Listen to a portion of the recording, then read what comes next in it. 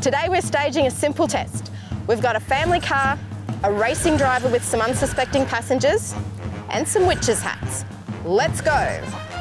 You ready, Russell? I'm ready. You guys ready? Yep. All right, hold on to your hats. 3, 2, 1, go!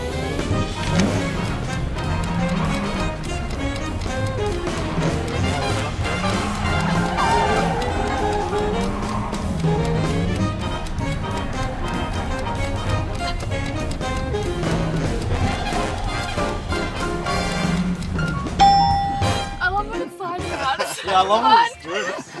All right, so how do you think you're going? Well, that was all right. That was tidy. Yeah, it was all within the cones, didn't hit anything. That was a tidy lap. Okay, this time we're going to try it again, but this time you're going to wear these drunk goggles. Whoa, try again, okay. do the course as fast as you can, With confidently with those. You're not allowed to hit anything. Okay, so We'll see how you go. 3, 2, 1, off you go.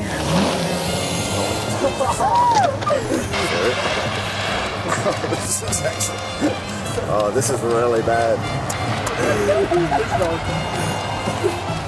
We're even on the track? Yeah, kind of. Are you serious? Toes on the tyres.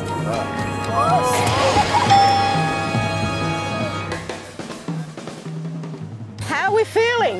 That, may I say, is an eye-opener. 180%. If this simulates drunk driving, man, that is so bad. 3, 2, 1, go!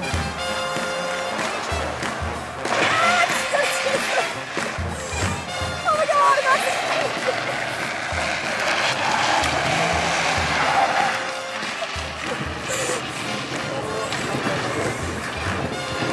Oh my God, that's it!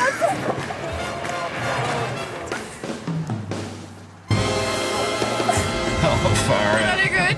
How'd you feel? Well, you tell us. How'd that feel? I couldn't see anything. Like, it just is so hard to concentrate, and I honestly felt like I was going through the cones. But then I could hear it, and I knew I wasn't going through the cones, so I don't know, like, I didn't even know where I was. So your visual message is not matching with what's going on around Not you. at all. They're like I don't have my senses together when I can't see. And I think part of the scary part of alcohol is that alcohol gives you a sense of sobriety. It affects your vision, slows down your response times, and all the while that sense of I'm okay.